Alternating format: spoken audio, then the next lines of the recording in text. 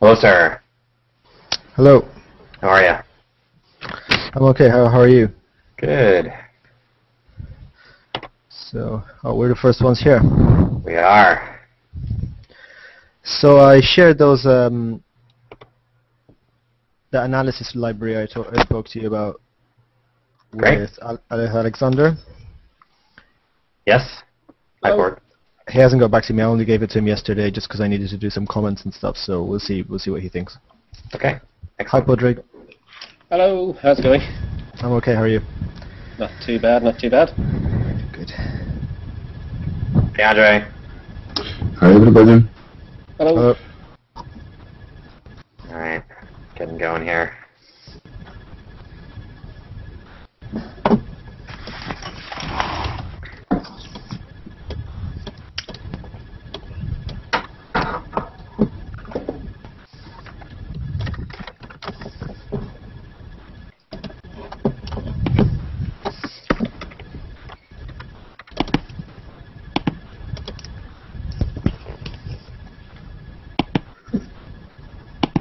Wait for other people to join.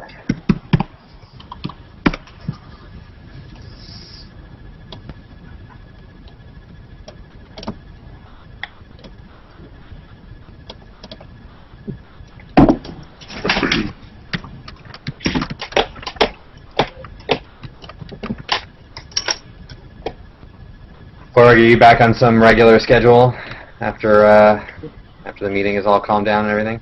It would be nice to think, but at the moment, in the next week or so, I have to finish contributing to a new EU project proposal, which should be decent next few years funding for NeuroML.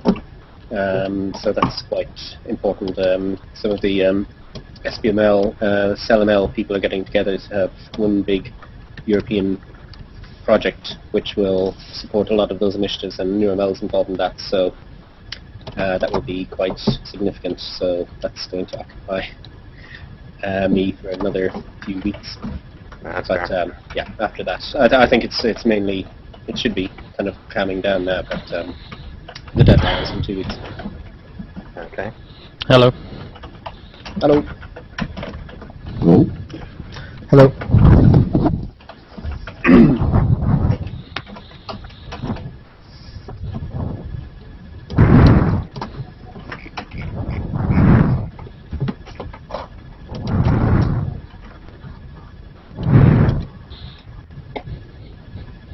Hey, Mateo. Hey everyone. How's it going? Not bad. How are you? Well, thank you. I think we're expecting a few more.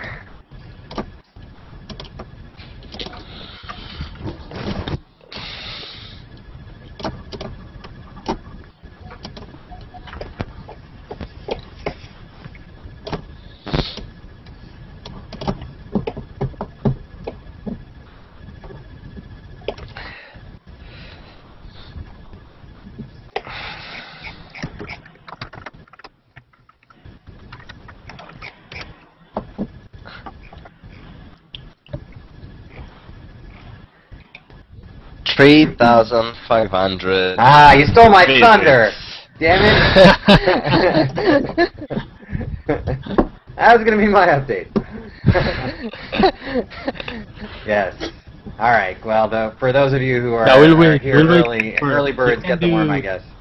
You can do it for the others. You can do it officially when everyone comes. Whatever, it's fine. They're running late anyway. Yeah. So why don't you roll over the top data point there so people can see the number. Which one? Just the one that's The peak. for yesterday. How many? There you go. So 12,000. What is it? 18. 1,200. 1,200. Yeah, it's 12,000. Yeah, right. 1,218. Yeah. So that's the big news, is that the worm browser is blowing up. It's going viral. People like it, so that's a good thing. It also seems to be translating into traffic for the OpenWorm site, the main site, which is good. So people are kind of starting with the worm browser and then clicking through to the project, which is good. It's highlighting actually the effort. Although we haven't seen, so most of our traffic right now is coming from ChromeExperiments.com, which is where we posted it the other day. So I guess the translation to openworm.org is quite a bit attenuated compared to that. So Yeah. so we do get fewer folks coming in to the project, but we're still having really pretty good traffic over there, all things considered. Yeah, sequenced over. Yeah. Yeah, it's like these people that are visiting now are kind of interested on the being on Chrome Experiment. Maybe they're interested more on the technological side, while they don't care as much about our institutional / research effort.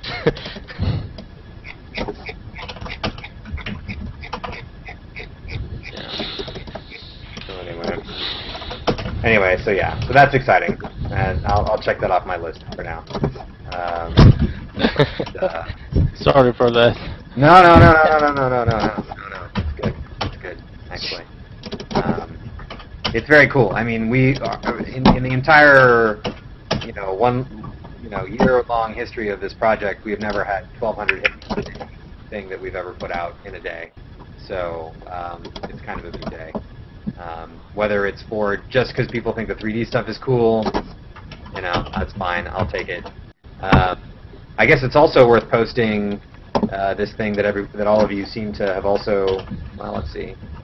Also, you seem to have been shared on, which was a Google Plus post. Actually, looks like he added everyone who's on the current people page. So, Mike, I think you may have not yet been added on that. So. So he's got everybody else though. But yeah. So what is it? I just posted it in the chat there. Oh, okay. Check the chat. Good. Anyway, it's just a site called artificialbrains.com, which seems to be aggregating news about the different efforts to do simulations. I hadn't actually heard about this site before. But they've got the DARPA Synapse project, they've got Blue Brain, they've got Spinnaker and Brain Scales. Apparently Google X Lab people seem to be doing something in AI, I'm not sure. But it's kind of a nice site, actually, for doing this aggregation. The website tracks the latest scientific and technological progress towards the goal of building artificial brains. Thank you. Can I read the final sentence in the about? Would anybody be offended if I did that? What? No. Why not? No. On the website. By reverse engineering the human brain, we will come to understand it. By reconstructing and enhancing the brain, we will be empowered to push forward our understanding of the universe and begin colonization beyond Earth. Not our site. Sorry? That's not our site. That's the way to go. I know. Are you concerned? It's a little bit concerning. It's. I don't know. I don't know what people think. I mean, It's a public Go ahead. Google page, so anyone can share anything. Oh, no, absolutely. They happen to link to us. I think there are some strange opinions out there about what all of these initiatives are leading to. I think that most people involved in the projects listed there, for example, are a bit more realistic about the neuroscience behind this and everything else. So I think this can go down a route where there's a lot of talk about artificial life. It may attract some people who are less into the day-to-day neuroscience than... Yeah, we're nuts. Well, absolutely. I mean, we do have some crossover appeal to the transhumanist community. This has already been well known. So David Dalrymple, for example, who's another individual who has received some attention about his ideas for how to go about doing C. elegans modeling. Actually, I think was at the Singularity Institute and got a lot of support. Met people there that helped support him on that.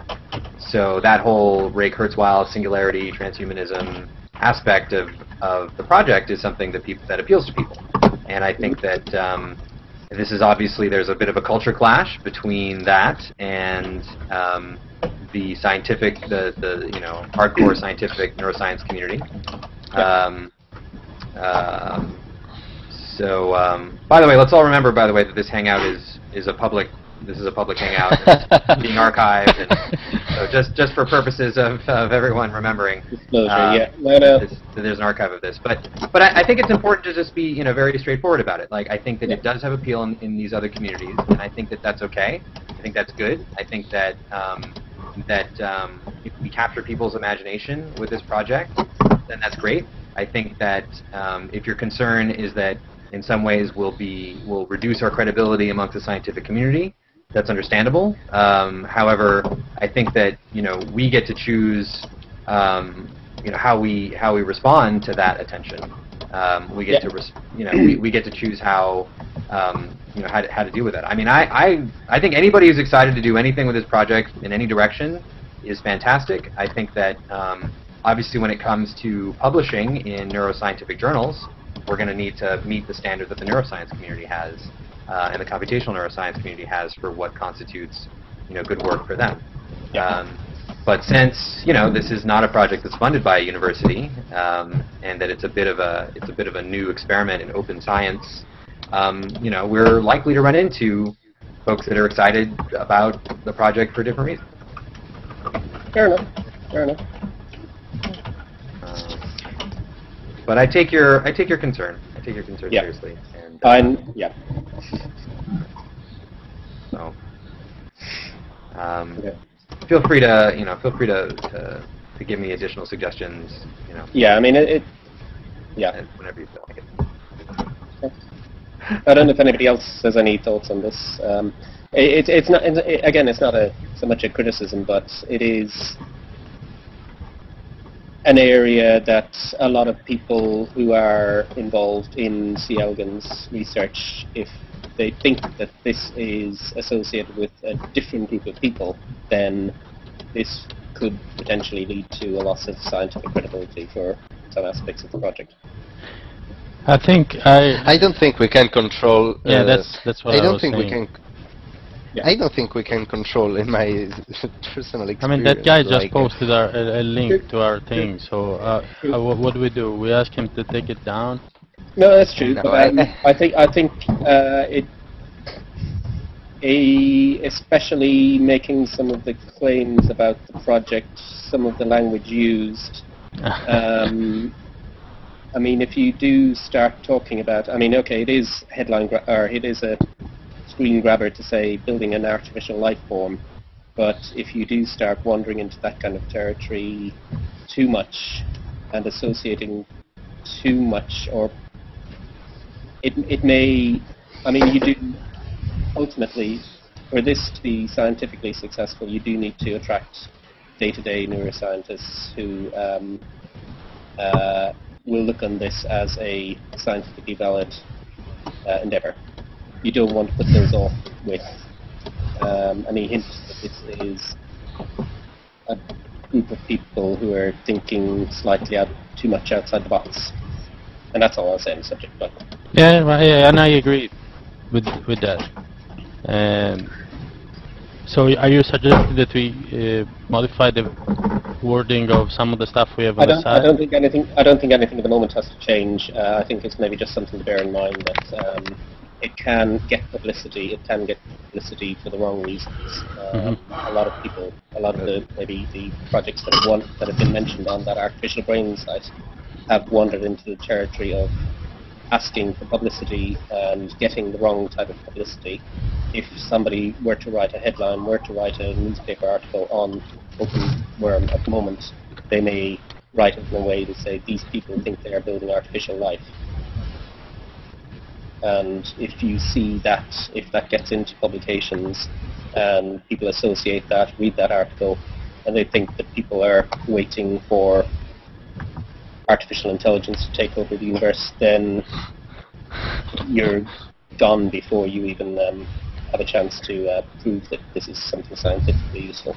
Well, one thing on that, and I think it's we should move on in a minute here. But I mean, there is out of the computer science world. I mean, there are artificial life journals as a serious topic of research, and it is taught in some artificial intelligence classes. So I mean, I did artificial life project when I was at MIT. So I guess we should be careful just when we say artificial life, what do we mean? I think that you mean it in some metaphysical. I think you're suggesting that there might be a metaphysical aspect to it. I'm also just reminding us, that there is a serious academic area of quote unquote artificial life for like chemical, like microbes that follow chemical gradients, models of those in computers. So I'm not even 100%. I'm not that uncomfortable with the terminology of artificial life, given that background for it. Do you see it differently? No, I think there's definitely a field in that area, but that term would be used more widely by other people looking at, or understood by people reading a popular science article in a completely different way, and a completely different motivation behind the initiative. I think this is probably a wider topic. It's probably not something to discuss in detail now, but I would just highlighting a little bit of a concern just for people maybe to bear in mind. And yeah. But I think I agree with Stephen, and then we can move on, Stephen, sorry. But I think I agree with you in that all we can do is control what is the outcome of, let's say, our statements and, let's say, our blog posts, and make clear that we are on the side of science and not on the side of, an over-enthusiastic and overzealous statement. Science fiction. Yeah, it's like we're science, not science fiction. That's what we're trying to do, and that we can control. But if at some stage there is some science fiction enthusiast guy that also gets excited about this project because he sees in his mind a sort of correlation, I would just take the good part of it in terms of marketing and more visits and more people, as long as we make clear what we're doing. Yeah. I think as long as we're, like Matteo's saying, as long as we're super clear on the sources we control that it is a thoroughly scientific project. It's a bit like in physics, you get physicists make an announcement, and there's always some sort of theory, people writing articles, oh, this means that we're going to be able to travel back in time and all sorts of wacky things, but people still take those scientists seriously because on the sources they control, they're very clear about what they're doing, and I think as long as we do that, then. But I think Podrick is right that it's definitely something we need to keep in mind at the forefront of our minds, actually, because you definitely don't want to be associated with being, overly enthusiastic and unrealistic and so on and so forth. Right.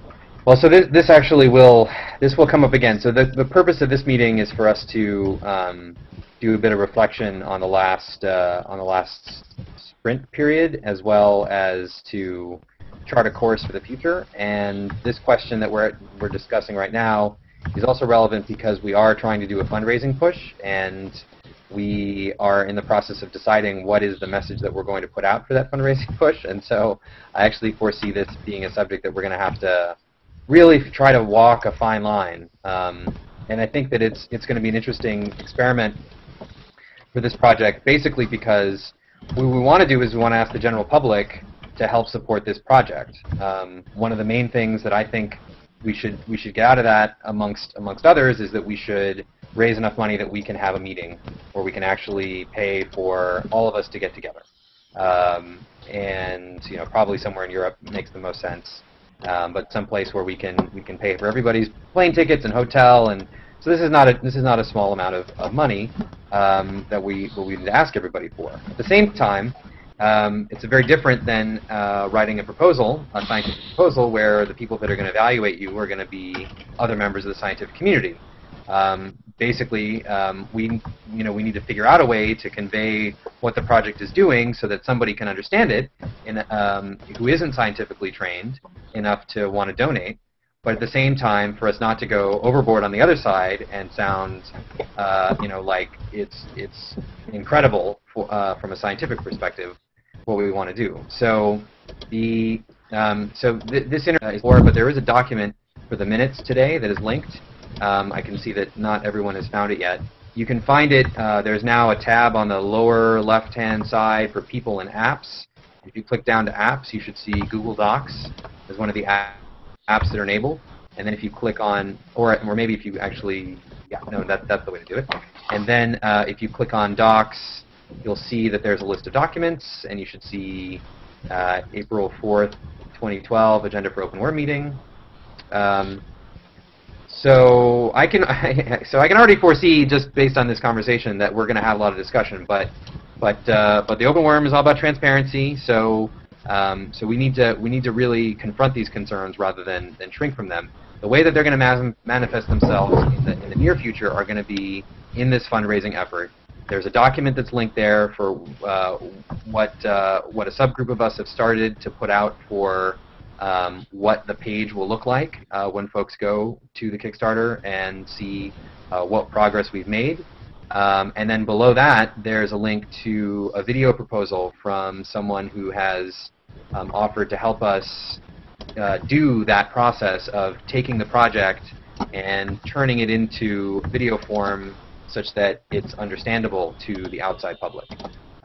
And he is a person who doesn't have any scientific experience or training, so you can have a look through that page and a half of what he's proposed. The beginnings of it seems to be good.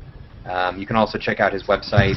His name is Kyle Trainer. He has some very nice demos of what he's able to do. But he's basically coming from the world of filmmaking, and we asked him to help us because every Kickstarter project seems to have some kind of video, and we asked him to do it in a way that would connect with the general public.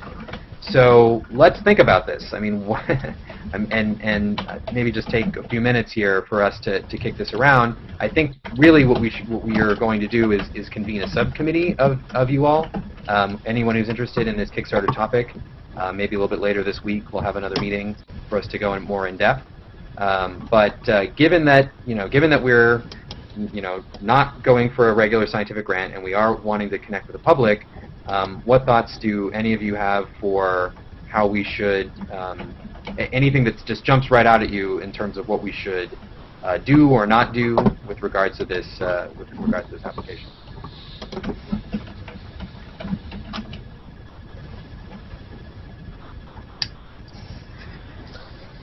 I want to hear project thoughts. To digest it. Well, I think mainly it is a fundamental question about how much you want to push the scientific goals of the project and how much you can get away with as far as the kind of more the more marketing, the more kind of like quite sensational, the more popular science aspect. The problem with that platform, which is Kickstarter, is that people won't know. If you talk about specifics, they won't understand. and they will lose interest. So I don't think it's a it's a problem with the compromise, I platform. think. I don't think it's a problem with the platform. It's the more target audience, people who go there to fund it's projects. like we're going to the general public, and knowledge of general public in terms of what scientifically we're trying to do is limited.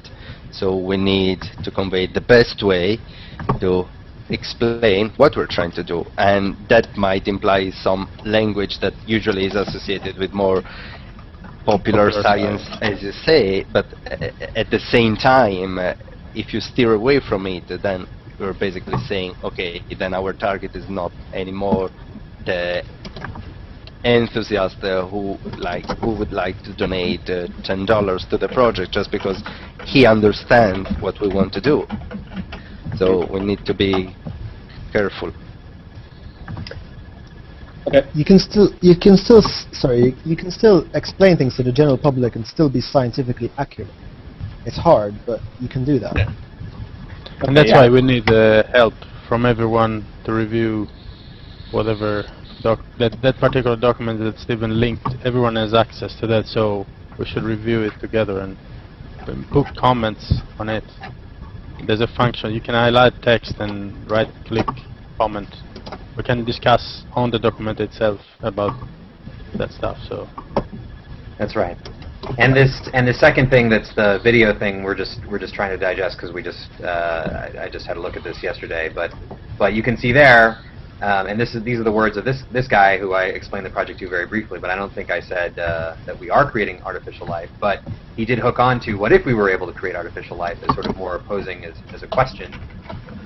So it's something that is already somewhat resonating with him. So I mean, I think that we obviously we need to simplify it, but I think that there are ways to avoid, being dishonest. I mean, I think that we aren't going to promise that we're going to, cure cancer, and I think that we have to define what we mean by, creating a model of artificial life and what those pieces and parts are. That particular word, artificial life, or phrase, artificial life, I'm not married to it either. But anyway, so it's going to be a balancing act, and I think that we need help to stay balanced so that we can both create something that everybody can access, but that also keeps us within, the realm of reason.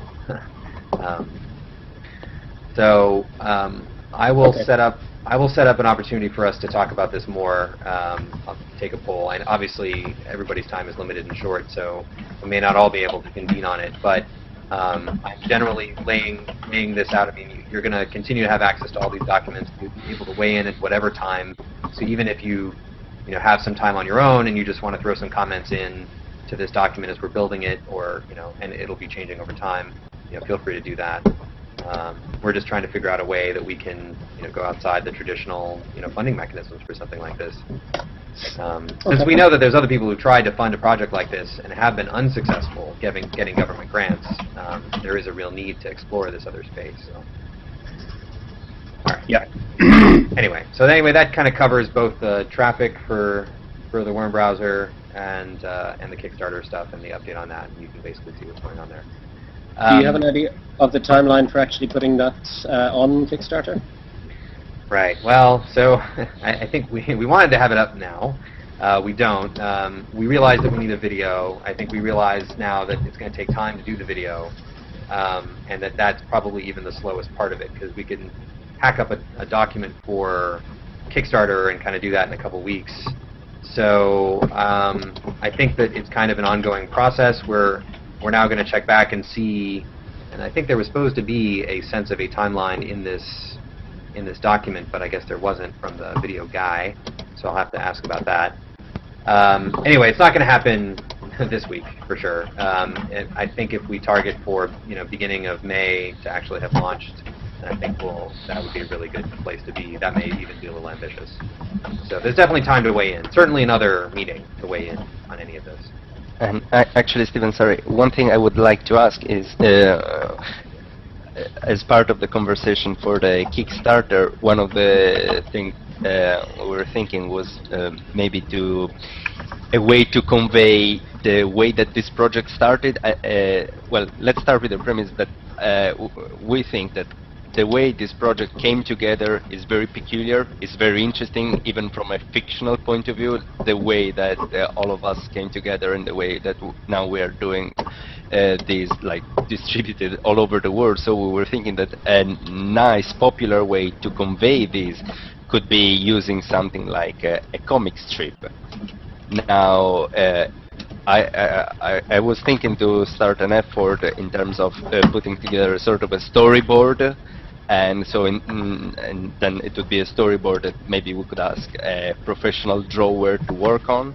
But basically the question I wanted to ask is, well, if anybody has any thoughts on this, and if anybody would feel offended by a comic character despite his person in the Kickstarter campaign.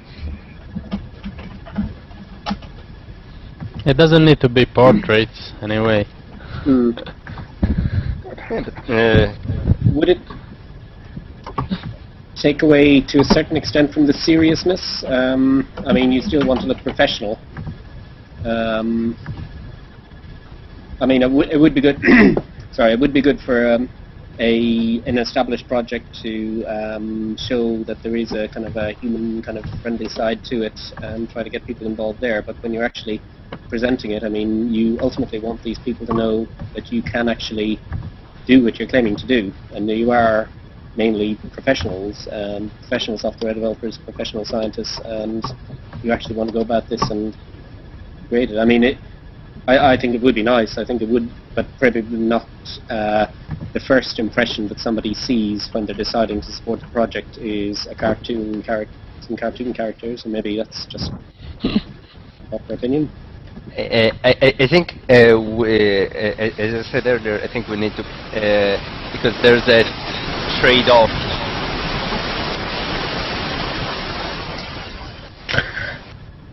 Okay, so I think there is a trade-off in between, again, we need to be serious, and we need obviously to be precise. At the same time, you know, the way marketing works is like, if you going to the extreme, okay, we're professional, we're scientists, so let's put in the front page for Kickstarter our CVs. Like, I'm going to the extreme, all right? Nobody would read them, and nobody would give a cent. So we need to have the proper level, and of course that word proper is hiding the real problem, but we need to have the proper kind of level of construction popularity in order to convey this concept. I think from the aspect of raising money, that might be a great idea, but from the aspect of being taken seriously by the neuroscientific community, that might be a bit of a risk I don't know if I'd be willing to take, to be honest. I think it's a bit... Don't know, I think I agree with what Podrick said, basically. It seems a bit like people might question your legitimacy. But, seriousness. Let me say one thing. The first thing is, I agree. The second thing we need to pay attention is, because, like, being this project a bit of a crossover, okay, it is true that you would be attracting more donations, and that at some extent, like, you might discourage the pure scientists. But in a context like Kickstarter, are we trying to reach more the former or the latter? Are we trying to reach more like normal, let's say normal people that would actually be willing to donate, or we're trying to reach the neuroscience community?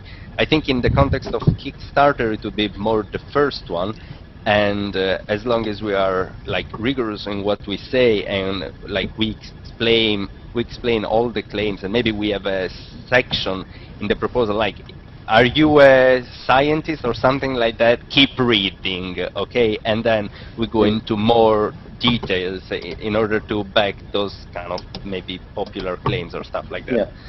Well, my point was more about, okay, even the popular science, even the kind of ordinary public who are just reading who have a look at the application and who are interested in it initially, they will still realize that this is a very difficult technical task, and you have to have competent technical people behind this. I mean, they're not going to be convinced just by the cartoons. They will, and to a certain extent, it may take away from their assessment of whether these are technically competent people that they're trying to make arguments with cartoons. If you see what I mean, I think it is. I think it is appropriate at a different level, but I mean, when you're trying to convince people to part with their money for. Okay, so in the interest of time, let Matteo maybe just say one last thing. I think that this is really important. I think that that these two viewpoints here are extremely important for us to represent. We should have a meeting on this alone. I hope, Jorg, that you have a little bit of extra bandwidth in the next week or two to help us balance between these, and anybody else, Mike, if, and obviously anyone who wants to weigh in on it. But I do think we need to represent this. We need to have this balance. So I think we do have a lot we want to get done today. But maybe, Matteo, if you just want to say one last thing, and then we can... Yeah, just one last thing to answer Poderick is I agree, but I was thinking of using such a comic strip in order to kind of explain in a nice way how we got together. Okay, not to make arguments that we are going to make the worm because, I don't know, we have a superhero T-shirt or something like that. No, it's just how we got together, and those are facts just presented in a nice way. Then at the end of the day, for the scientific community, I think what will matter are results. And regardless if in the start page, in the front page of your Kickstarter, you have CVs or a comic strip, it will be results that will basically convince or not the community, the scientific community. So that's the kind of point of view I'm taking. Okay. So yeah, and we can debate it, and there is the video, which will have some human aspect to it, obviously, but we also want to convey the science. So we'll see if, in addition to that, the comic strip makes sense, or if the storyboard for the comic strip becomes the storyboard for the video. And anyway, there's still many different directions for this to go, and it's certainly not set in stone. But we should probably move on. But I really appreciate you guys, all your perspectives. And it's for a project like this where academics and engineers are coming together from different perspectives. It's natural that we're going to have different opinions on this, and so I think that we just got to spend the time to hash them out. Okay, so the idea of this session, and we only really have 50 minutes left to do it in, so probably we'll have to do somewhat online, but we'll at least just start the process, is to say, okay, we started release 2 last August or September, September, maybe October, actually, after the neuroinformatics meeting in Boston. And we set down the following components that we wanted to discuss, these 8 different epics, following kind of the agile model of development. And we've made some progress on some, and others we haven't maybe made as much progress as we would like. And this is just a time for us to kind of review what we have done and what we haven't done. But the purpose of defining our goals in this manner is something known as a user story. We define them in this manner as a way to focus development towards that particular goal, and this comes from a whole range of methodology for developing things as a team, called sort of known as Agile. In the first sprint, in the first release, I think we adhered fairly well to Agile practices. We were using a tool known as Jira. Those of you who came on the project in this release haven't seen it because we haven't used it. We decided to switch over to a system that was more tracking with Google Docs, mainly because it was easier for people to access and easier for people to use. I think that to some extent we maybe have been a little bit less organized in our move away from that. I think, and I can personally blame myself for that. But nonetheless, that's the subject for us to review, I think, as we go for the future. But basically, what we need to figure out now is that we're looking forward to what we're gonna kind of focus on for release 3. And there's some new people who have come to join us. Balash, actually, who obviously isn't here right now, did send me a note just before this. He He said he was very sorry, completely his mistake. He double booked this time. He wants everyone to know that it's a reflection on his commitment to continuing to work with the project. So he did want to. He has injected some ideas of what he wants, what he would like to see in release 3, which I'll talk about in a bit. But anyway, so the purpose of this now is just for us to look over what we have gotten done, which I think is a lot. And I think even though we haven't necessarily hit all these goals, we've actually done a lot of things that are valuable and important. And just think about into the next release, both what kinds of goals do we want to set for ourselves, and as well, what sort of process changes do we need to make to the way it's run currently, so that we just make sure that we're continually improving our process, making sure that it works for everyone, making sure that everyone feels like they're both not constrained to to doing things that drive them to a point where they're unable to participate, but at the same time also feel like they're organized enough so that everyone's kind of making continual progress for the future. So let's just review, okay? So and let's talk a little bit. I did link here in the first point, Release 2 Review. You can click there and get the sprint history, which is the spreadsheet that we've been kind of working through. And you'll notice that it's got 12, or no, probably like 10 tabs. Every tab was for one of the sprints that we hit. And so this spreadsheet, if you click through to it, is organized as well. The second column has a name that should generally tell you what broad epic it was related to. So you can kind of see over time, in a course sense, kind of things that we did to meet these different goals. But broadly speaking, my sort of review of what we did in genetic algorithms, when we started in September, October, well, Alex hadn't come onto the project prior to then, so Alex really got started then. And Alex, I think, has made a lot of progress on this, which is why I've colored it in green. He has applied the genetic algorithm that Jordan Boyle used to the very limited sort of hacked up data that we have from that paper. Although it's sort of the best that we have had to work with, it's the best that we have currently. I'm continuing to work on getting better data there, but it's challenging. We can talk about that. But he did actually run a genetic algorithm. We saw the results of that genetic algorithm. He checked the code in. The code is available on the site.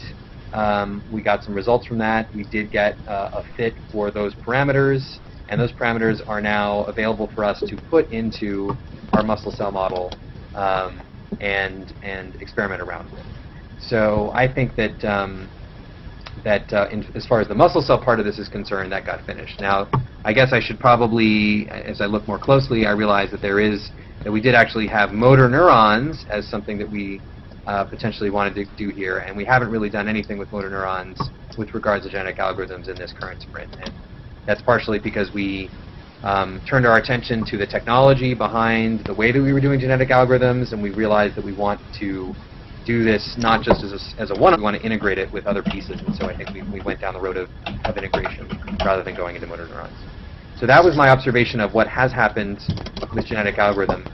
The way that I want to do this is just kind of go all for review and then do planning for the next step as a next piece. But let me just pause there and say, Alex, did I represent what we have done with the genetic algorithms up until now accurately? Or is there additional things that should be pointed out here for what we did do? Oh, yeah. I think you mentioned basically everything. Okay. Okay, so that's great. So, so release 2, we did work with genetic algorithms. We had done no work with genetic algorithms. We have results. We have code. I think it was hugely successful. So, so that was great. Okay. Next component, simulation engine. Again, a lot of work got done here. I don't think we exactly reached the goals that we had for ourselves, but we did do quite a bit of work. So let's just review these two.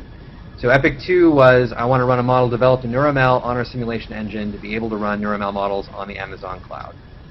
So what we did to break that one up is that we went down the road of making sure that we had our model expressed as NeurML. so that so we had, I think, at the end of release 1, done most of the conversions from Blender into NeurML. That was the code that Sergey wrote. That did that. That code got checked in. That was excellent. So I think we'd pretty much wrap that up at the end of release 1. But in release 2, we've really been expanding what we've had in that NeurML, and what we, as a intermediate step to running it in the simulation engine, we wanted to be able to run this on Neuron. We wanted to be able to convert the NeurML into Neuron to demonstrate that we had NeurML that was valid and that it was able to run. And we did do that when we were in Edinburgh, so we did actually run that. I saw Porg actually got that to work through NeuroConstruct, which we greatly appreciate. We got to see it run. We made a goofy movie. We put it out on Twitter. So that part of this we did get. Obviously, what we haven't yet done is incorporated that into the simulation engine and get a parser to do that. However, the second piece of this is that we have run. Let's see. We haven't done a lot more with the Amazon cloud since the last release either, I guess. No, because we basically we're in the process of switching to different Java bindings for the OpenCL stuff. It was keeping us back, basically. Right. So, Right. And now we're still waiting on some of that stuff And because also of the problem with the OSGI bundles. So that's still ongoing. Right. And even the effort we did on Maven, basically moving to Maven, is also That's right. basically to facilitate the Amazon deployment. That's right. So what really got done in terms of simulation engine is that Maven refactoring and transition from JUCL to JavaCL for the OpenCL bindings. Plus the SPH solver. Oh yes, but there's another epic for that. Yeah, no, just because you said the simulation engine. Ah, yeah. Okay. And these are all prerequisites to getting to that goal, and those are all very important pieces as well. Obviously we spend a lot of time on some other things too. But anyway, so that's where we are with that one. Do you guys have anything else to add to that part? Well, there was also the front-end refactoring, which is basically now it looks much better. I mean, it's obviously just a simple front-end to output in a chart the results of the neuronal simulation, but nonetheless, like, surely if we want to expose it let's say to the general public so that they can play with it, that was also a prerequisite, because the previous technology based on rendering images server-side wasn't fit for that. Yeah. Do you have that demo up there, one of you guys? I can bring it up. Can you launch it, just so that we can see It's gonna take a few minutes, so maybe. Okay. All right, so I'll move on to describing it, but it's probably good, since we're doing a review anyway, to just see like what the latest is with that epic. Questions about that, anybody? Especially you guys who kind of newer. About simulation engine. Yes. In general. I have something to add. Maybe 2 or 3 minutes. Yes. About results achieved during last 2 weeks. Great. First of all, I'm very grateful to Sergey, who We all are. who have solved the problem with graphics Nice. in SPH. It previously took too much time to draw our simulated liquid, but he found all the places which took the majority of time and optimized it. Well, I think so. Now it's not a limiting factor anymore. I will try to share the screen. Nice. This gets onto the physics, on the physics side, so it's the next topic. So it's perfect. Okay.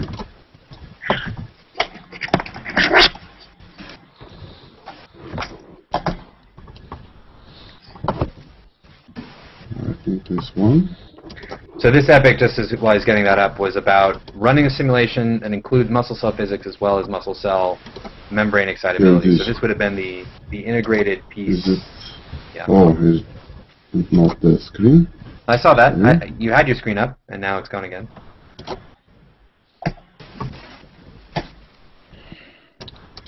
I don't know why it's not. Oh, yeah. Not that stage. That was the beginning is more impressive. I will try again. I see a lot more particles in there. Still nothing. Okay. Okay. Oh. There it is. So now about 90% is spent to calculation of particles coordinates and so on, and only a few percent to graphics. Nice. And this is Sergei's result, and now I'll tell about my success, my progress. I will try to show another screen. Nice job, Sergei. That's beautiful. Another screen. This one. Is it possible to see something? Yes. Yes. Okay. So on the left we can see OpenCL kernels which work in original version, and average time which is spent by each kernel during one step of simulation. I have found a way to measure nanosecond intervals of function work. Previously it was only milliseconds, but now we can measure very small time intervals. That's very nice. So the following results. First of all, QSort was not so slow as we expected. It takes only a few percent of time in reality. It was a surprise for me.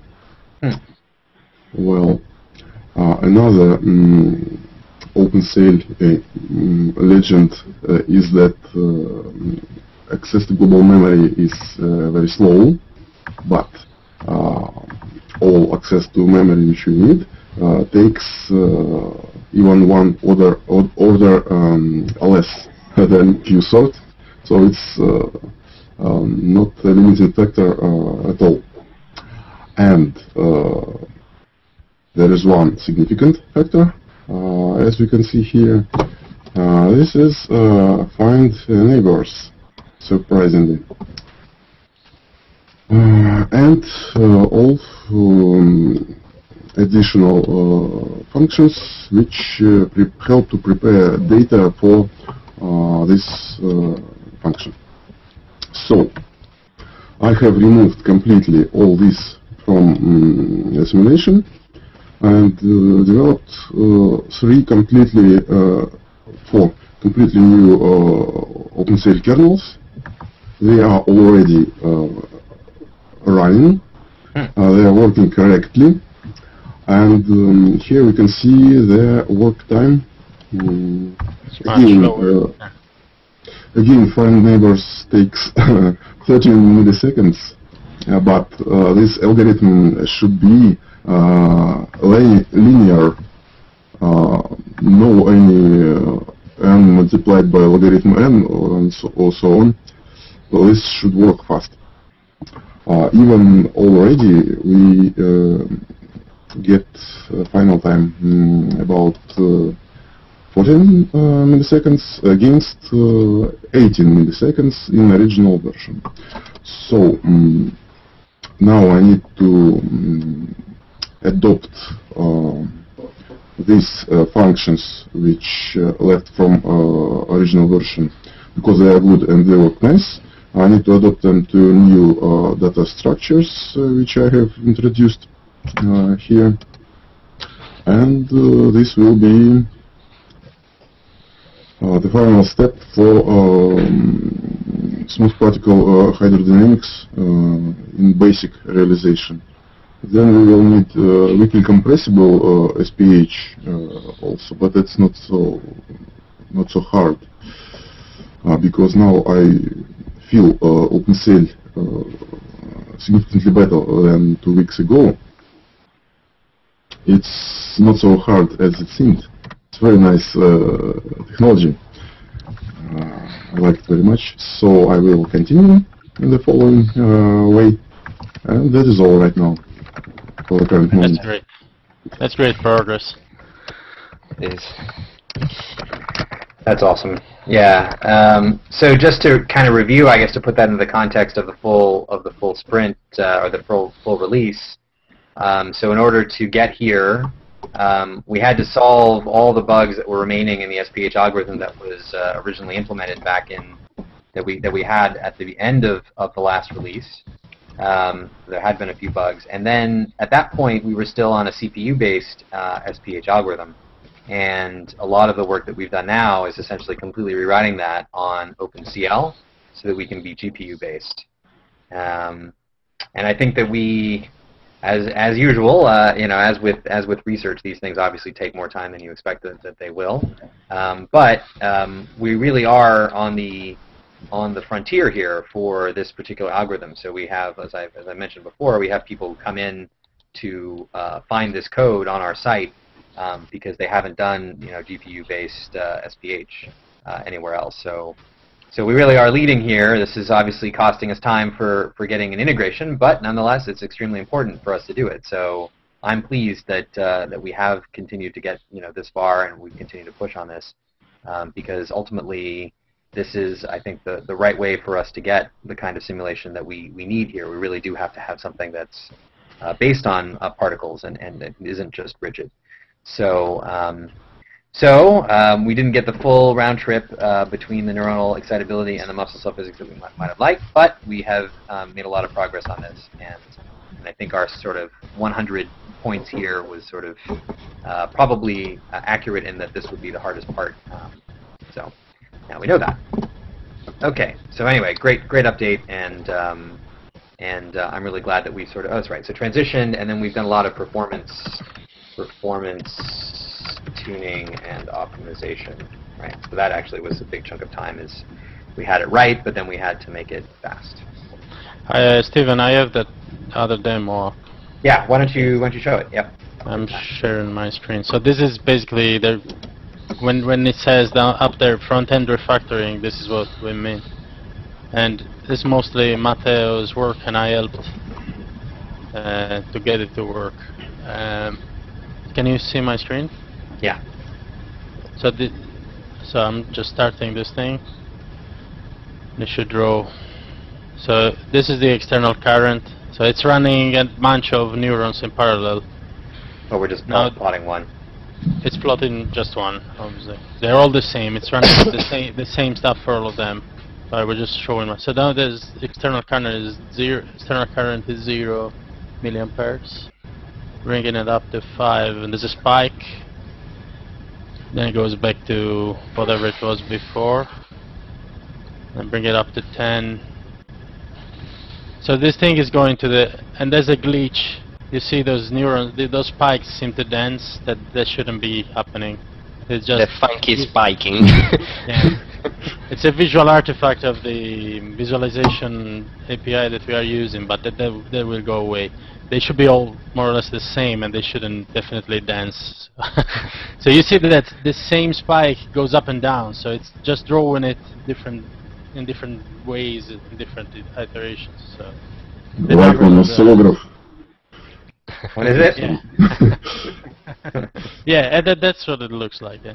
If I increase the voltage, then the frequency goes up, and if I bring it down, go back -5, and it stops, -10, goes down a bit, 0, there's a spike, and then it goes back. So that's basically, it works much better than what we had before. It's something that you can show to people, and they say, oh, this is a proof of concept, it's using our GPU, neuronal solver, and so forth. So that's basically gone. No, I just want to point out that what Giovanni is showing is just its browser. I mean, it's not a client application. Yeah, it's in my browser. So there's a lot of weird things going on behind that chart being streamed from the GPU. We had to do a bunch of stuff.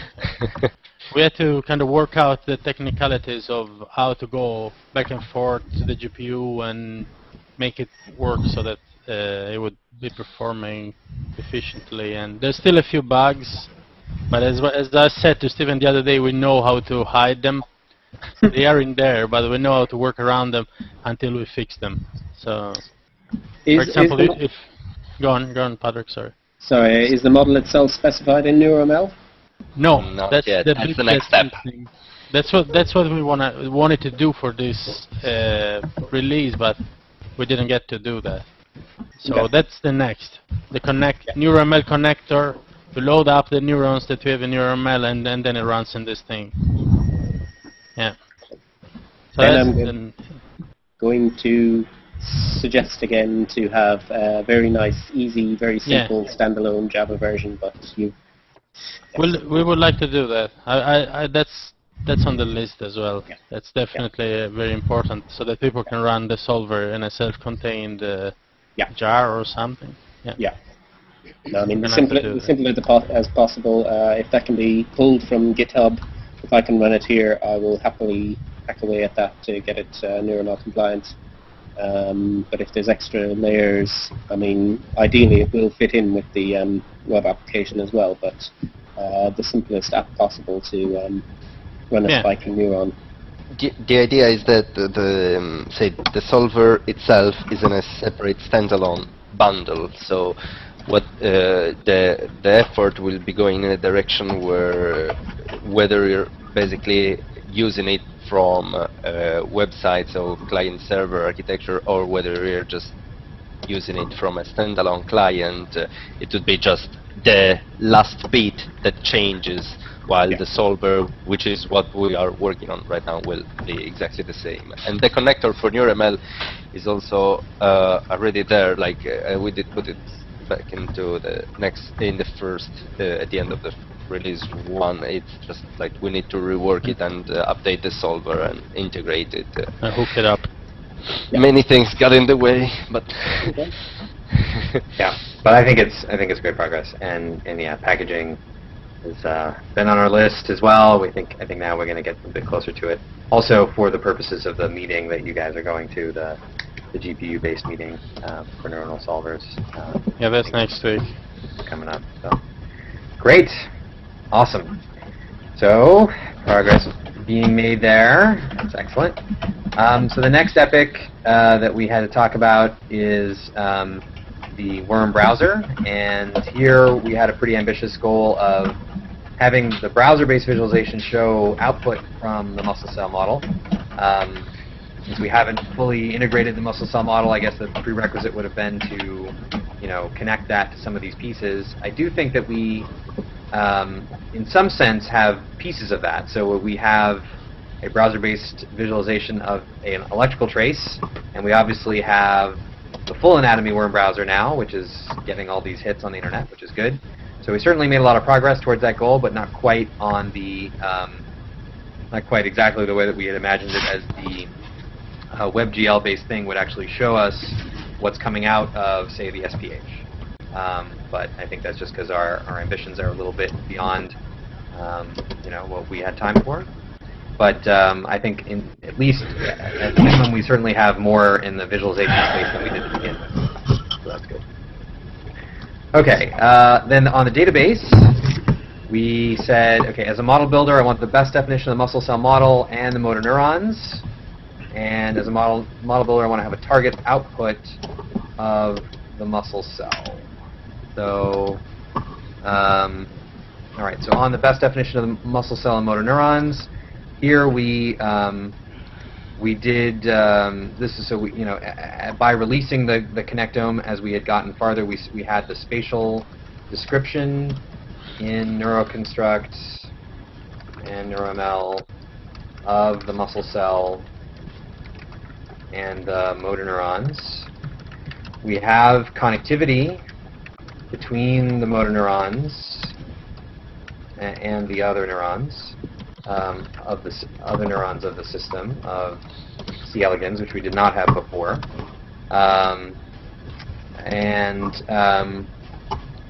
and we have started on the channels for the muscle cell have stub descriptions, and that's something that we had not had before. Obviously, we cleaned up the neuroconstruct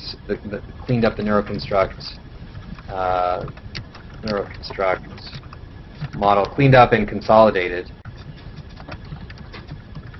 the neuroconstruct model. So I don't think we've gotten the best definition yet, but I think we've certainly made a lot of progress on improving the definition that we had there. And the idea again there being that we would have more detail on the muscle cell and go out to the motor neurons that connected to that muscle cell as a way to focus our simulation activities on a subset of all the cells that are in the system. So do we, Tim or Porg, do you want to add anything on those? I know Porg obviously came in rather recently, but Tim, anything else on those? He's probably no, only on I mean, chat. No. Oh yes, that's right. Yeah, I'm good. Nope. You hear me? No, that's right. No camera, but he does have audio. Great. Yep. Yeah. So no, I mean, I think you hit it all. I mean, we're still working towards getting more definitions and channels. And as we talked the other night, there's a point here where we have to change the mathematics into an actual physical or animated model, and I'm still struggling with that. But we can certainly get the parameters and the mathematics in there to define the channels. Right. Yeah, definitely. Okay. So that's what we got there, and then target output of the muscle cell. I guess that there's really nothing to say in terms of having gotten that done. We surveyed some papers. I've tried to reach out to folks. Haven't had much success continuing to try on that one, but I think that one probably has fallen through with regards to having good output for the muscle cell. So that's something that we have to grapple with in the next release. All right, component website. So I think this we actually estimated to be only 30 story points, which is story points for those of you who have been following the Agile thing or who are new, is kind of our way of trying to relatively say how long something is going to take so that we have a good way to estimate it. We originally estimated that this would be quick. Obviously, this was more like 100 or something on that realm. But now we have a kick-ass website. So very nice site. So I'm glad that we invested time on that. I think that everybody who comes to it is pleased with it. I think that it speaks well of the project. I think it gets people's attention. It's a huge improvement over the Google code. So I don't think that we need to be in any way sad that we invested that much time into it, because it was worth it. I'm glad. Yep. I don't think there's a lot more to say about that. Okay, and then the last component, Kickstarter. We want to launch a fundraising campaign to raise money for the project. And that we're really just getting to right now. The only progress that we have made is that we have started the investigations into what this entails and begun drafting the Kickstarter pledge. One thing that we found out, we originally thought that we would need to apply to Kickstarter before we could ever begin to shape the page that prospective donors would land on. And somehow a few weeks ago, I think maybe Kickstarter changed something internally, but the scope for what we needed to do, actually there was no intermediate application. It was just directly craft your donor page from the beginning. So this actually changed the scope of what we needed to do, and that's why we're working on that piece now. Yeah, and that's probably more than 30. Identify potential partner to make a video. And so, yeah, more to work on. Yeah, and that's probably more than 30 as well. Yes, absolutely. Okay. So, we only have 20 minutes left, so obviously we're not going to get a full sense of planning release 3. But this is what we had planned for release 2, and I think now we need to think a bit.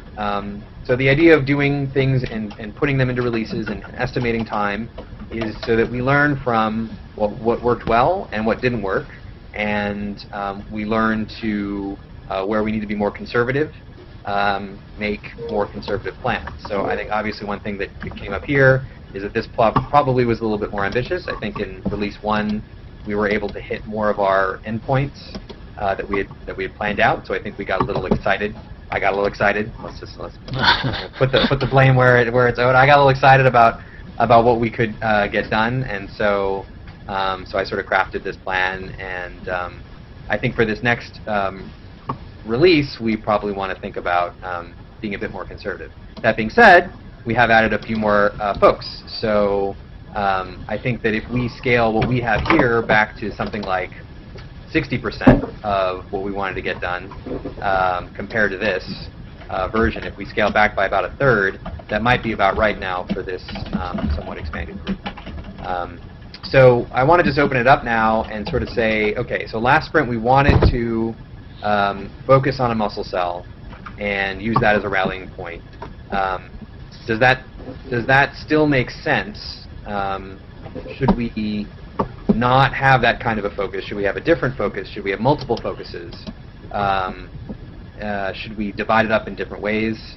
And for this, I want to hear, I think, first from the newest folks. So Mike, Borg, Alex, and then hear from some of the older folks as well to get your views, because you guys are the ones with the newest energy, and just sort of, this is your opportunity to say, like, okay, what you've been doing is great, but we really need to do X, or what you've been doing is wrong, and we need to do X. I mean, this is your time to sort of provide, what you think when you see this, the full scope of who we have and what we can do, what we should do in the next about 6 months period. So maybe in opposite order. So Mike, why don't you just any broad thoughts, and I'll start collecting them here.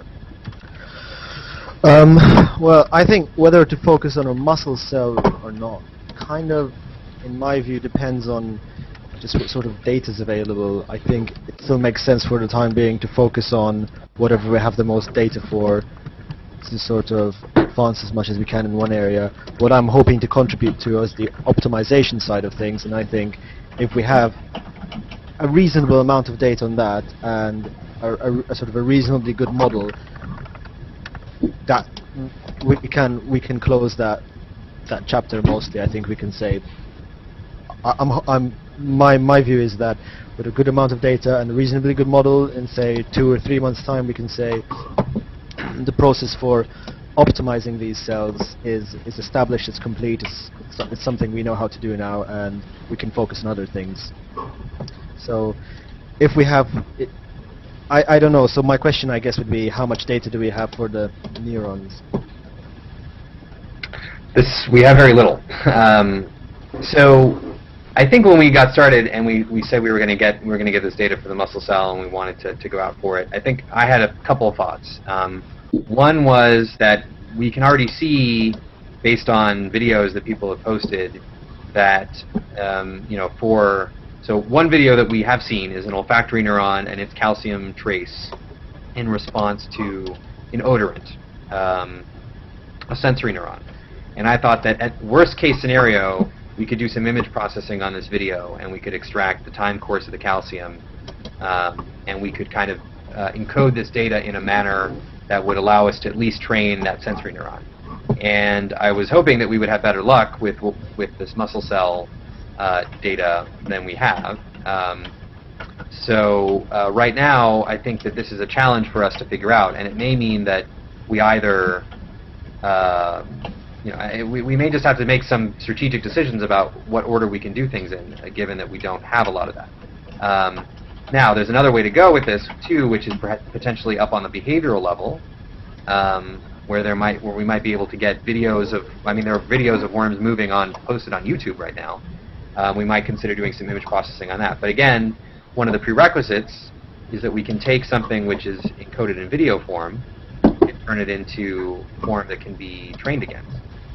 So this data challenge is something that I need help with. I think that obviously by myself I haven't been as successful as I would have liked to be. So I think we need to, as a group, think about this challenge and put our collective feelers out there for what we can get here, and who we can partner with, and really what makes sense, and what is the minimum amount of data that we can do something with. Yeah, well, I would agree. Sorry, go ahead. I was just going to say that from that it seems to me that there's quite a bit of momentum, at least on the muscle side of things, and for the time being, at least my perspective is that it would be a good place to continue for now. That's all. Okay. Or? I would agree that you have to be driven by how much data is out there, how much of an understanding of each individual cell is actually out there, and how much data you can actually get your hands on to model, to put into the model. I'm surprised there isn't actually more specific. I mean, there isn't even a specific review saying some specific subsystem of the C. elegans can be modeled. I mean, are there any other existing anatomically based models that have some sort of figures for any of these cells? There are models, but what we're really lacking are the raw data that nobody ever publishes. So, for example, I was having a conversation, just to review kind of what I've done. So there's efforts, so there's a paper recently that did a heroic recording of muscle cell that we got a hold of from one of our collaborators, and I emailed the author on that one to say, hey, can you share some of our traces with us, and no response. So then I've talked to the people at Wormbase. Wormbase is an aggregator of all sorts of data, genomics, proteomics. It's sort of the place to go to get any data that anyone has published on C. elegans. They don't even have a data type for a trace that somebody has recorded, from an image or electrophysiological data. They just don't capture it right now. So they're not able to provide us any sources on that. So really, at the moment, the search is for individual investigators who can help us. So I now have a couple more people that I can email who have done some work in this, and waiting to hear back from them. But the challenge is that we basically need to either partner with a lab who can collect this data for us and give it to us for the first time, or we have to kind of follow the trails that we can to different investigators. But I don't know, if all of us were out there like finding prospective people that have data and emailing them, that would be fine with me. So this is kind of the challenge. We also have a whole library of articles. I haven't necessarily read all of them, but some with regards to muscle cell and muscle cell physiology in the Mendeley folder. I encourage you guys to have a look at and see if there are additional authors that we should be reaching out to. But yeah, I mean, and from the mammalian side, there's not a lot of this kind of data either. So it's understandable to some extent that we can't find it. But yeah, it's kind of becoming a problem. Okay. Isn't Balázs working around that area? So one of his plans was to do some of that stuff, like recordings. Yeah. Sorry if I interrupted you, Bodrak. No, that's fine. Hopefully, we'll see. But today, we want to be able, we need to plan, for what we have right now, and see what we can do going forward. So anyway, Paul, did you want to have other comments, sort of outside of that specific issue, though, in terms of broad goals for the project for the next 6 months and directions that you see, particularly because, particularly with your perspective, looking out at neuroconstruct directions and neuromel's directions and crossing scales and all that. Well, before that, just related to the kind of like physiological data, I mean, maybe have one of the kind of top-level components that is focused on as building some sort of wiki, some sort of overview of what physiological data is out there, what papers are out there, what maybe pulling some figures from some papers, but just actually to have one of the top-level tasks of the project as compiling a wiki, compiling a database of what's understood about these, maybe making an overview, making a summary, filling in a Wikipedia article or something like that, or maybe even having it semi-internal, but to try to structure this information so that somebody new joining the project can just read through this to get an overview of what knowledge is out there about the physiology of muscle cells and individual neurons, and somebody who joins the project with this background knowledge can just look at that and say, well, actually, that's the task I want to specifically contribute to. But so, I mean, make a top-level item for compiling this knowledge that will actually go into the physical model. Or the That is a great idea. That is a great idea. Because that's, I mean, I've looked at Wormbase, I've downloaded some of those chapters on physiology. I have 60 pages there waiting to be read, but if I can go to the wiki and get a very brief overview of what's known about, even if it's a statement that very little is known, then that would be very good. So, I mean, compiling that there, having a link there, and then somebody who can come to the project and see that and say, well, actually, I know a lot about physiology, or even Netta Cohen can come along and say, I want to fill in that wiki, then... I like that idea very Sold. much. Sold, yeah. We do have papers around some of the channels that have been identified, and we have some around some of the gap junctions. But it's not all in one place, and we could do a really good review basically of this subject in effect. An online review, like a Wikipedia page specifically for electrophysiology of neurons and muscle cells, but it'll show where the gaps in knowledge are, and it is something that you could sit down with, as I said, the likes of Netta Cohen and get her to fill it, work on it for 2 hours, and it'll be a hell of a lot better. But make a top-level web page item task for that. Beautiful.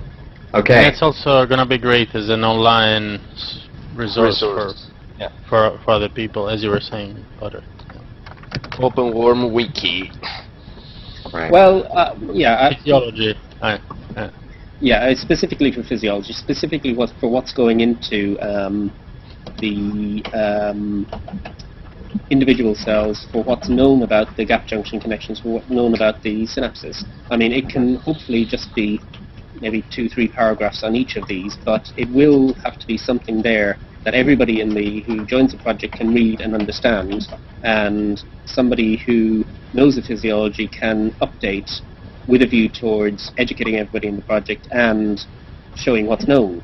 So, yeah. But I mean, it does need to be brief. It shouldn't really be something that will have to go into the model and will have to be shown in the model. So if somebody says that there are these 5 types of channels that are known in these principal cells, or if somebody says that, okay, a muscle can contract this percentage and it doesn't actually fire action potentials, but it hovers between -50 and -70 millivolts or something like that. This information needs to be put there, and it needs to be ultimately reflected in the models. Great.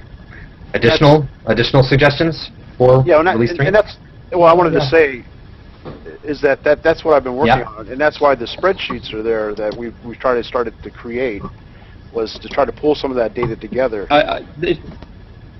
The spreadsheets need to be there, but we also need in the project to be able to one A4 page summarizing what's known about synaptic connectivity in the worm that will be put into the model. I agree. If the cells, but hopefully Balázs and hopefully various other people who are hands-on electrophysiologists can come to the project and see the general purpose for that wiki and sit down, edit that, and try to get a summary of what they know about electrophysiology of these cells into that wiki, and then the models ultimately will have to reflect that. I mean, even saying that some sensory neurons are chemically sensing, some other neurons are, say, temperature sensing, and just to have 1 or 2 sentences there pointing to papers, and if somebody wants to start implementing that in a model neuron, great. And that, by the way, is in the spreadsheet. But I understand what you're saying about verbalizing it instead of just looking at the raw data. Yeah, agreed. All right, Port, you want to make any additional comments, and then we're going to have to probably close it and see when we're next available. Still working on NeurML, our NeuroConstruct project, and hopefully I'll start to move it to the GitHub in the next week or two. No, but I mean, yeah, but I mean in terms of thinking of like 6 months down the road, like things that the project should do, not necessarily that you personally would do, but just big directions and big directions. Given what we've done and what we should do based on what we've done, and just that whole thing. I think I mentioned before, just very briefly, about not just having the full-scale C. elegans project with every cell, every sensory neuron, and so on, have maybe 100-cell equivalent. It can look like a box. It can look like the original Cyber elegans, but which can be used for testing a lot of the just the muscle cells, just the motor neurons. And try putting that into the physical environment, and then you'll have complete control over everything that's in there. You'll know it's just supposed to wiggle. You'll know it's just supposed to move. And I think that's a great point. I was thinking that. Yeah, go on. Sorry. I didn't mean to. But if you know that it's only supposed to do locomotion, if you add on some sensory neurons that are attracting it to some odor, then that's all it does. But you don't have the added overhead of maybe 200 other neurons or whatever, any 100 other muscle cells. Then at least you'll be able to test a lot of things, and you'll have something practical to show people that might actually do what it's supposed to do without, as I say, the overhead of trying to model in every individual cell. Mm-hmm. I'm just taking this down. So how do you propose though to scale it? Like, there are many ways that we could scale it down. Not generated from the existing morphology, manually created, roughly along the same dimensions. Just create maybe 20 different. As I say, maybe in total 100 cells, but something which will wiggle, motor neurons which will move. Muscle cells which will move, motor neurons which will make them move, and Well, so what about the original Cyber elegans model itself? I mean, that's one idea that I've been toying with. So it would be great, in my opinion, to get the original Cyber elegans and port it into our current simulation engine. Yeah. And I don't know what the guys who actually did that work think about that, but I think it would be a great idea, and I think it's on the same line of thought of this thing that Patrick is proposing. Yeah, no, I mean that's what you need, something with complete control over it that has a subset of the systems that you're actually and that will behave like, I mean, the neurons behave like real neurons, the muscle cells behave like muscle cells, but you're not, you don't have the rest of the things in there, and it doesn't do everything. You're not claiming it does everything, but what it's supposed to do, it does, and you can say that yes, that system. So, Andre, do you want me to update them on what's going on there with that publication? Well, I'm trying to do something offline, but soon, closer to 8th of April, of course, I will upload it, and it will be ready for common view, discussion, improvement, and so on. So let me just as a way of introduction. So the Cyber elegans work has been written up into a manuscript. When we originally started the project a year ago, they had submitted the project to a journal that I will not name, which basically sat on the manuscript with zero feedback. Not, this is rejected, not, we really like it, nothing. I mean, nothing. They got nothing for months and months and months. And I gave Andre some suggestions about what to do next, and basically, eventually, they just resubmitted the same manuscript, upgraded version of the manuscript to a different journal. And now we're working with that journal. And so this week, Andre just got reviews back on that paper for the original Cyber elegans work. And the reviews are, we will accept it if you make these changes and you make these clarifications. And so I've sat with Andre here a bit, and we've just gone through what all those things are in order to improve it. And some of them are a few different analyses, and some of them are additional explanations, and this kind of thing. So it's in revision. And so anyway, so there'll be a publication out for that.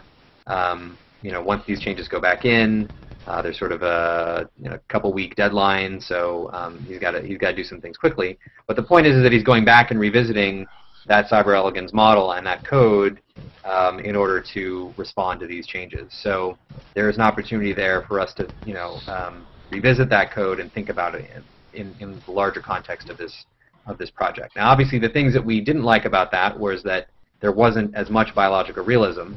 But if the point of what you're saying now, Porg, is that it's useful for us to have something that may not have all the biological realism, but at least like wiggles, then I think it's worth us revisiting. Certainly, it'd be good once this thing is published as a way for people should have access to it so that they can play with it. Yep. And Andre has contributed the code, so it's there in the Dropbox now.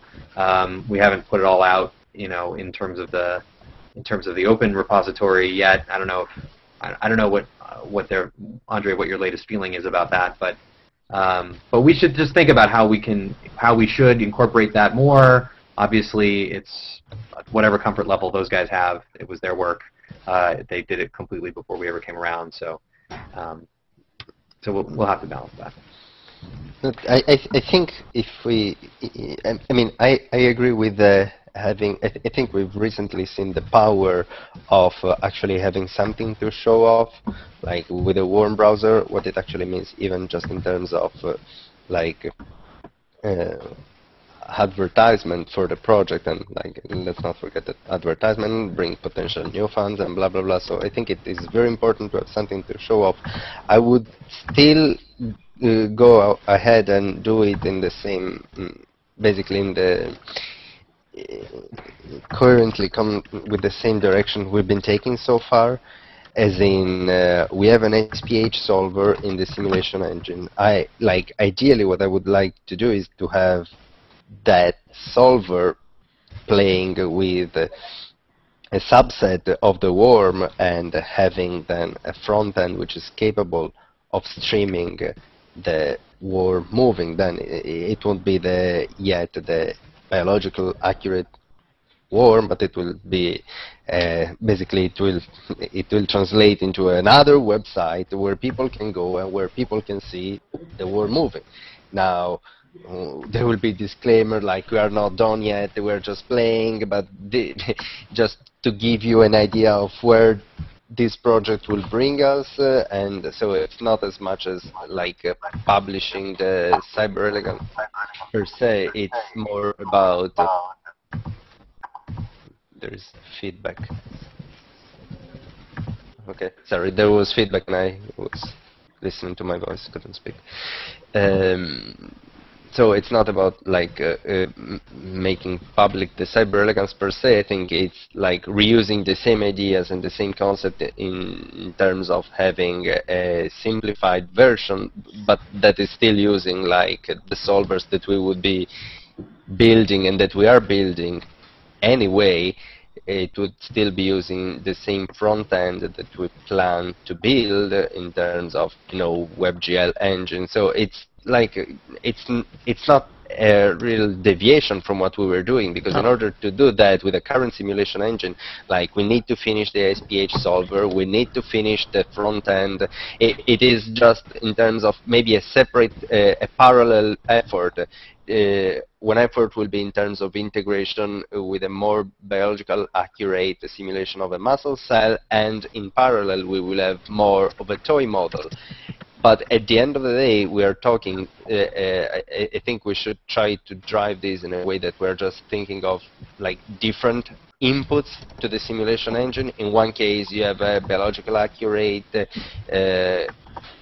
set of muscle cell and motor neuron. On the other side, you have a not as biological accurate model, but that can still be fed to the same simulation engine to just give a different result. So this is the direction I would take personally. I wouldn't like to deviate too much from what we're doing just for the purpose of showing off something, but there is definitely great value in having such a small, and we've been discussing this since the beginning, like a toy worm that could help us validate the technology and basically something moving on a website. Which is still a lot of work. So it's a toy, but it's really interesting in terms of behavior and everything. And I mean, I think those type of models are published. Those type of models are useful research tools. So I mean, putting a 100-cell version out there, it would be useful if it is an electrophysiological version with moving muscles. So, and it can be used to test the back end. It can be used to test the neuroconstruct project and test running it on Neuron and everything else. So, and it'll probably be there a lot quicker than the than the real thing. Stephen, not to mention that such a toy would help us to be in a position to start developing and support Balázs for his PhD thesis, because once you have something that moves, you can put in place an architecture that actually takes, on one hand, the input from Balázs's analysis, on the other hand, the outcome of what will be the output of the simulation engine.